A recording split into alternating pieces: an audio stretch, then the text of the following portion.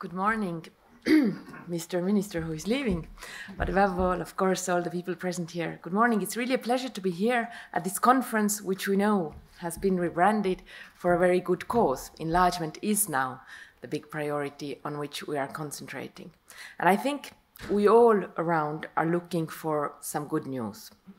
And the perspective of enlargement certainly is the good news for the European Union as well as for the countries as our neighbors. Because all through our history, enlargement has only brought positive elements to the European Union. First of all, let's look at the economic side. It has made, as will the next enlargement, has made our internal market stronger, has made our economies grow, has given benefits to the European businesses and citizens. And certainly when we look at the next round of enlargement, this has exactly the same perspective of making our economy grow. Secondly, we have always, throughout the enlargement circles, looked at the possibilities of then reforming the European Union. Each time, this time will be no difference. We will look at what we can do to make sure that our system works better, but this is something that has organically been the process of each enlargement all through the past decades and decades.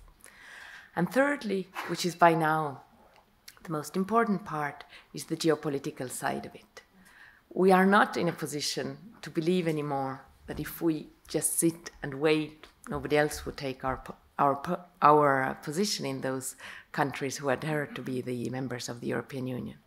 And with this in mind, we really are making the efforts in the European Commission in making sure that we bring our countries who've expressed their very clear willingness to adhere to European values, to be part of our common way of thinking, our common way of acting, and make sure that they can do that together with us.